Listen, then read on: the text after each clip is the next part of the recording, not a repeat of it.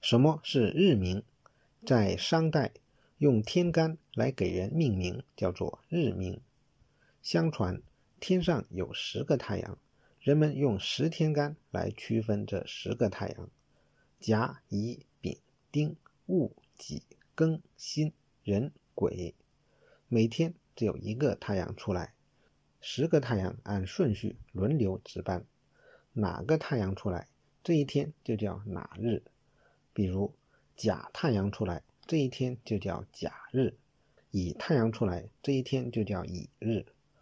我们来看一下商王们的日名。从商汤开始，汤的日名叫大乙。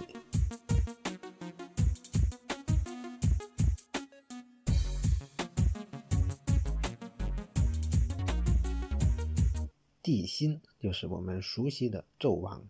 这些名字里边都带有天干，肯定是和日期有关。具体是怎么按日期确定名字的呢？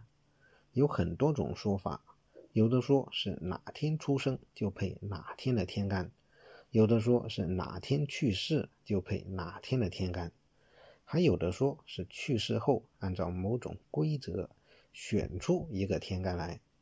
此外还有其他的一些说法，